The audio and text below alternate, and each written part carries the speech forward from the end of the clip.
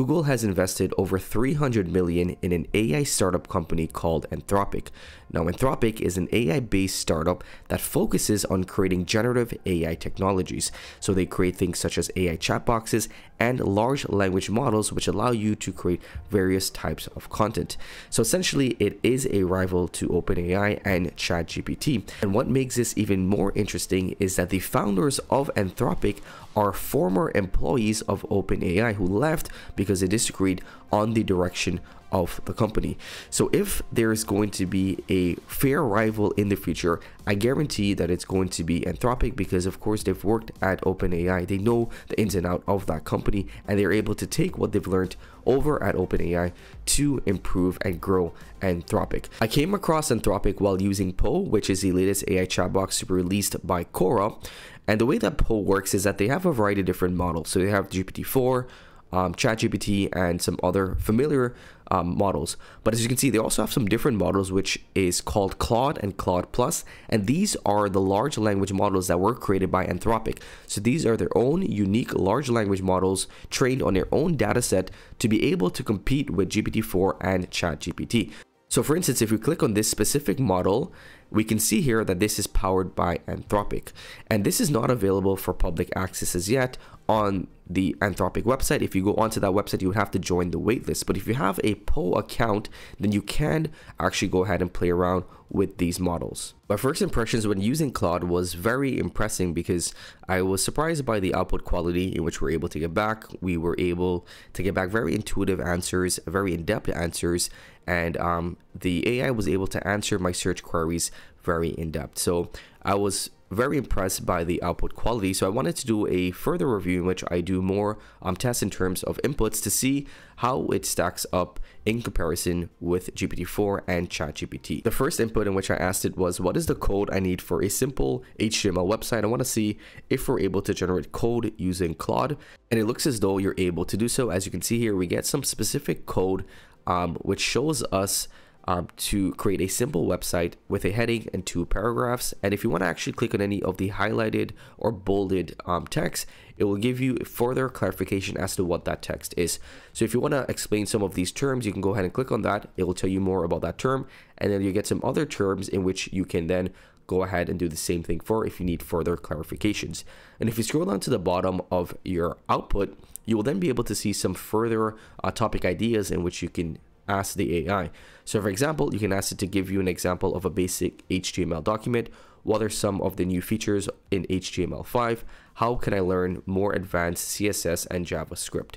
So now let's go ahead and actually ask it some more up-to-date information, because we know the biggest restriction with GPT-4 is that it's only trained up to 2021. So let's go ahead and try to ask it some more relevant questions to see if it's trained further than 2021. So when I asked it to give me the most important specs of the iPhone 14, it does say that it doesn't have any specs on the iPhone 14 because it has not been released as yet, and that's untrue. So I then asked it what is the latest iPhone that's been released, and it's told me that the iPhone 13 is the latest iPhone that was been released. So according to this AI, the latest iPhone was the iPhone 13 to be released, and that was released in 2021 of September. So I believe that is probably around the time in which this AI is trained up to. So we find the same limitation with Claude that we have with GPT-4, that you're not able to get more up-to-date or live information. I was trying to get out of the AI what date it was trained up to, but I wasn't able to get a specific date. So right now I do think it would be probably around 2021 that it's trained up to.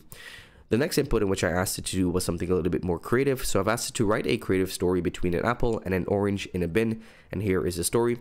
The apple sighed as he sat at the bottom of the bin. Another day, another bruise. The bin was filled with apples and oranges, and the frequent jostling left his red skin with permanent marks. Cheer up, said the orange next to him. At least we're not alone.